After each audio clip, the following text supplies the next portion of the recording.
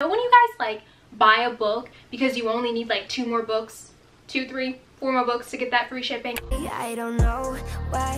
Hi friends, how's it going? What's up? I'm Summer. So today's video is going to be an unhaul video, and you guys might see the books like on the side of the camera. It's alright, we're not gonna tell anyone, right? Alright, so yeah, so today's video I'm gonna be doing an unhaul video, and towards the end of the video or some part of the video I'll be showing you guys like my bookshelf and like me actually getting out my books in a way, you know what I mean? Because I have like a bookshelf situation that's like non-existent.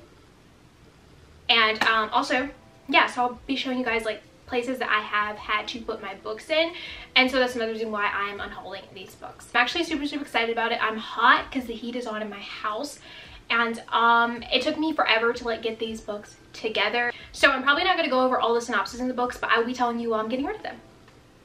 Hope that's good enough for you. So the rules for like my unhaul, my own little rules, if I'm not gonna read it anytime soon, if I'm not going to reread it because I love it, or if it has no form of like deep meaning to me, it's gonna go. Okay, now I am a bit of a hoarder with like a lot of my stuff, but like I'm at the point where, yeah, I'm at that point. All right, so anyways, let's just go ahead and get started. Okay, so I don't know where to start. But I guess I'm going to start with this. So this is the Creative Habit, Learn It and Use It for Life, and I had to get this book for a class, and yeah, I like, it was a cute little book and all, but like I'm sure someone else will probably enjoy it that actually wants it, you know what I mean? So the next book I have is the Unhoneymooners, and it's by Christina Lauren. So this book was actually my very first book haul, if you guys happen to see that. But anyways, so this is another book that I was debating about, so I don't think I'm gonna get rid of this because I actually feel like I'm going to read this, so I'm gonna put it in the pile where I'm not gonna get rid of it. All right, so next book is Dear Martin. So I actually genuinely enjoyed this book. I love this book, and also while we're at it, let's go ahead and throw in Dear Justice. I actually have 2 copies of this, so that's another reason why I'm getting rid of this one. Cute books. If you guys have not read them, you're missing out. Genuinely really enjoyed these, honestly, but I just don't want to leave them on my shelf if I'm not going to reread them, so gotta go. All right, so next book in line is Dear Hailey, Love Elaine. So this book I'm probably most likely gonna get rid of just because I don't know if I'll read it anytime soon. I really want to give it a try since I am reading one of the good ones, which is by the same authors. So I don't know how I feel about this one. Gonna think about it. The next book I have is Birthday, and this is by Meredith Razo. So anyways, I got this book, you know when you guys like buy a book because you only need like 2 more books, 2, 3, 4 more books to get that free shipping. I think this is what actually happened with this, so I don't know if I'm going to read this anytime soon, so I'm sure I can give it to someone that actually wants a home for it. Yeah. All right, so next book I have is Beach Read, and this actually might be a book that my cousin probably is going to want. I actually did enjoy this book, so it wasn't a book that I disliked or whatever, but I'm just not going to reread this book, so therefore I shouldn't be like hoarding it, you know? So there's that. Next up is Ties That Tether. Y'all, this was actually such a good book. I thought it was like such a fast-paced book, and it was like an out of the moment type of book. And so yeah, really good book, but would rather give it to someone that would reread it or just wants the chance to read it, so that's what we're gonna do. The next book I have is New Kid, and so this book is basically like, I read this for my class. It's so cool because it's like a graphic novel type of thing, so I would love to give this to a child that would really enjoy this, or you know, like an adult or whatever age group that would actually enjoy this. Yeah, I had to read it for a class. I'm probably not going to read it again, and so yeah, but it's a good book. I liked it. Next book I have is Tools of Engagement, and this of course is by Tessa Bailey. So I have gotten rid of all my Tessa Bailey books, but I actually like semi enjoy her books. Like, her books are normally probably like a 3-star for me, 3.5, you know, type star, but I like them because they're like very fast paced. They're like dramatic. They just have like a lot of components in it that I don't necessarily not want, you know, like I don't know how to explain it. It's just one of those, but I'm probably not going to reread this, so I'm going to give it away.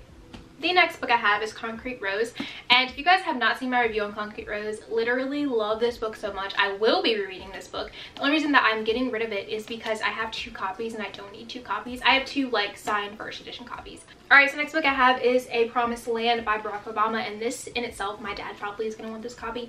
I just have 2 copies of it and I do not need 2 copies of the same book, and I will eventually read this book, but you know, it's a monster. It's a bit of a monster. So but yeah, I definitely am looking forward to reading this book, and again, just giving it away because I have 2 copies. So all right, so the next books I have is A Boy at War, A Boy No More, and Heroes Don't Run. Okay, so honestly, like, now that I think about it, I haven't read these yet. So okay, let me first explain. These books were like everything to me when I was in middle school. And I just recently, like not too long ago, like months ago, bought all of them because I found the whole like series thing and I was like, I have to get it. So I have not reread it yet, but after I reread it, I might give it away and I might not, because like I said, these books meant so much to me when I was younger. But they're all like really short books. They're like at least like 100 pages. So I'm gonna put this in the maybe pile because I might actually still want to keep this. So all right, so the next book I have is I'm Still Here, Black Dignity in a World Made for Whiteness. So I just haven't picked this book up, and it's not a long book. Like, it's literally less than like 200 pages. So I don't know, this is kind of like in the maybe pile, but I have had it for a good bit and I still haven't picked it up, so we're gonna think on it. All right, so next book I have is Turtles All the Way Down, and this is by John Green. And it just, you know, I just thought about the fact that The Fault in Our Stars was taken from like a girl that I used to be best friends with, and like she never handed that to me. But there's so much stuff that I have of hers that I never get to get back. So anyways, so Turtles All the Way Down. So I think I'm probably gonna keep this because I haven't had the chance to read it, and I definitely feel like this is something that I want to read because I was one of those girls that I literally loved John Green. Okay, Finding Alaska wasn't for me, but the rest of them were, or majority. So yeah, I want to give this a try for certain, and it's not a long book. All right, so next I have Why I'm No Longer Talking to White People About Race. So I think I'm gonna keep this one actually, just because I probably will read it, and I like the fact that this author is, yeah, and it's like a short read. It's like less than 200 pages, or over like 200 pages. I think this author is actually from Great Britain or some form of like England or something. She's from the UK. Let's do that. So I think it would be interesting to kind of see her perspective on race and things of that sort. So I probably am going to put this in the maybe pile, I think. Okay, so now I have Allie's Pretty Little Liars, Little Tell Thing, and y'all, I have like almost every Pretty Little Liar book except for this one. I don't think I'm going to read this one, so I think I'm going to go ahead. I think I'm going to go ahead and I think I'm going to give this away, just because honestly I feel like I have another copy of this. But yeah, I'm going to go ahead and give this away. Comment down below if you guys ever used to read like the Pretty Little Liars series or whatnot. So the next book I have is and this is of course from the Divergent series. I haven't got the chance to read it yet. Yeah, I haven't got the chance to read it yet, so I probably am going to keep it because I am one that is not giving away my Divergent collection because it just meant so much to me and I've reread it a lot. Despite the fact that Insurgent wasn't really the best and Allegiance just crushed me, I still really did enjoy that series, so probably not going to give it away, so I'm probably going to add this to my collection. Plus, I got this from a thrift store and it was only like $3, so I'm probably going to at least give it a try to read it, and then maybe. All right, so this is the Hazelwood, and this is like almost like 400 pages, and I feel like it's like a part of a series. I probably will not read this most likely. It's kind of like really dusty. How did it get dusty that quick and the rest of the books aren't dusty? Anyways, yeah, I think this is a part of like what series? Like, is it like the Glove series or something? Let me know if this is worth reading, but I probably am going to give it away to A New Home. Okay, so I have Infinity Sun, and this is the signed first edition as well. Okay, I just don't think I'm going to read this, so I think I'm going to give it away because I'm not going to read it. So let's go on. All right, so then there is We Are the Ants, and I actually started reading this book when I was in a library, like maybe last summer. And I was like, oh, like I actually want to buy this book, and I didn't get it until I actually found it like on sale. So I probably am gonna read this again because it was quite interesting when I was reading it. So I don't think I'm gonna give this away because I think I actually might read this. So alrighty, then I got Frederick Douglass, Prophet of Freedom. I don't know if I'll actually even have the time to read this, if I'm gonna be honest. This is like almost over like 700, 800 pages. I kind of want to give it a try, but the reality of me actually giving it a try, I'm not really sure. I am now in a history class, it's like destroying me. So like, I don't know.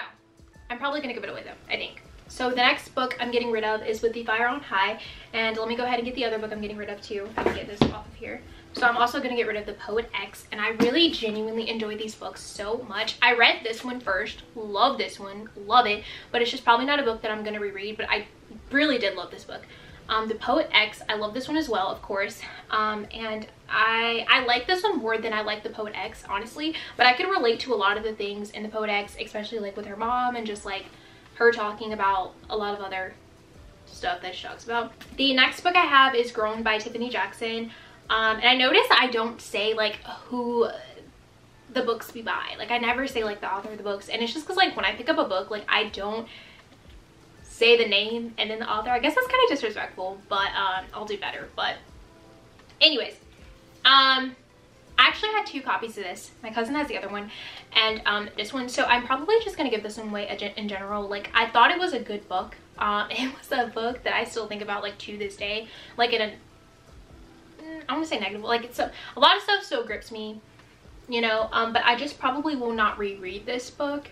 But I actually did think it was a really good book. I think I gave it like a 4.5 or like something of that sort, because there was tiny bit of issues for me, you know what I mean? But it's a good book.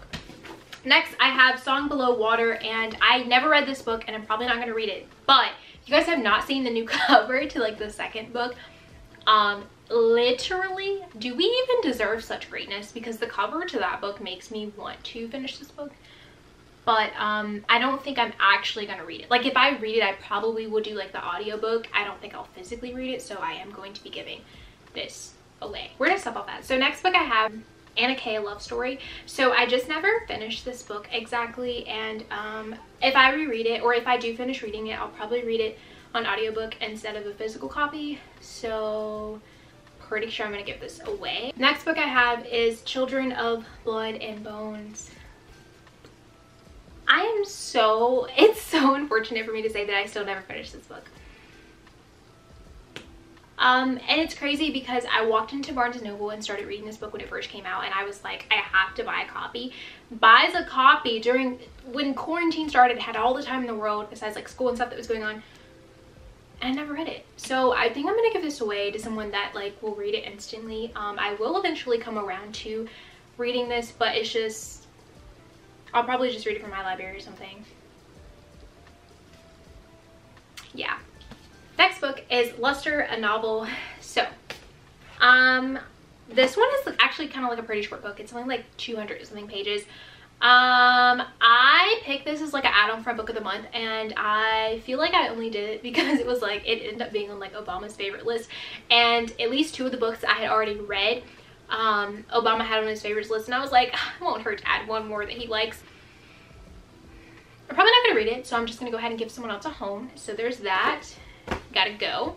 The next one I have is The Wife Upstairs. So I can't give you an actual, I can't even like articulate why I got this in the first place. Like, I don't know, like sometimes I feel like Book of the Month just be making me get books that I know I'm not gonna read. Like, because Book of the Month has books that I do like to read, and like, you know, I will give a chance and stuff, but no explanation at all for this. Also, if you guys have not checked out my video on Book of the Month, feel free to check that out. So moving along. All right, so This Close to Okay. I'm pretty sure I'm gonna give this away because I don't think I'm gonna read it. I've had it for quite a while now. All right, I have good old The Invisible Life of Addie LaRue. So I think I actually am probably gonna end up giving this copy to my cousin. The only reason I'm getting rid of it is because I have another one that I feel like I'm most likely gonna read. Next, we're moving along to Girl in the Mirror. I think this was a book about like some twins, and like one of the twin sisters literally wanted to be her other sister, so she like did something like demonic, sinister-ish, probably, most likely, I think. And so it was supposed to be like a scary story type of thing. The next book is Christina Lauren in a Holidays, and I was supposed to read this like during Christmas, and I was actually really excited to get this for book of the month during the Christmas time, but I still never read it. So the next book I have is Mexican Gothic, and I haven't read this one, and I've had this for a while. It's slightly over 300 pages. I think I am going to give this one a try, so I'm going to put it like in the maybe pile. So the next book I have is Daisy Jones and the Six, and so I really actually enjoyed Evelyn Hugo, The Seven Husbands of Evelyn Hugo. I really enjoyed it. The chances of me actually enjoying Daisy and the Six just isn't like likely for me. I just feel like a lot of people that really enjoyed Evelyn Hugo didn't really enjoy this one as much, or they either like loved it, like there was no in between. They just didn't like it, or like they loved it. The next book I have is, can I get her? It's Memorial by Brian Washington. Like I probably am not going to read it, especially not at this time in life. All right, so I actually think that was it. I think I got through all of the books that I wanted to talk about. So yeah, super excited for that. So since I'm going to be giving majority of them away to my thrift store, or like they have this thing where you can turn in books, they'll give you cash for it, or you can turn in books and they'll give you like store credit, and you can buy items there, but only items with a yellow sticker, not the ones with the green stickers. Okay, and it'd be like the most popular, it's normally like the most popular books that have the sticker that you can buy. I did want to show you guys my bookshelf. So I never show my bookshelf in any of my videos, mainly because none of the books that I have on my bookshelf are like current bookshelves. Like I have a few books that are like my favorite on my bookshelf, but for the most part I keep my books just like in that little, so sad. I have like a stack of books in front of my bookshelf, and then I have like a little like pile of books just like chilling in my floor, and then I also have like a bin of books because I don't like for my books to get like dusty. And even though like I do frequently try to like make sure I clean my bookshelf because we like a clean bookshelf, books that I have not gotten to, I don't want them just to sit around and get dusty, so I put all that I could in a bin thing. And then yeah, so I'm actually running out of places to keep my books, and my parents are going crazy because they got so many. So okay guys, so I really kind of wanted to show you guys like my book setup right now, and another reason why I need to get rid of a bunch of books. So I try to keep books that I need for school specifically, and then I also have like a section where I keep like my notebooks for like different classes, like folders for different classes, another thing for different classes. So yeah, but so all of these books are books that I've read for my school that I either liked, or you know, whatever. This is like my cosmetology book. Yeah, so all of these books right here are basically just books that I need for my classes.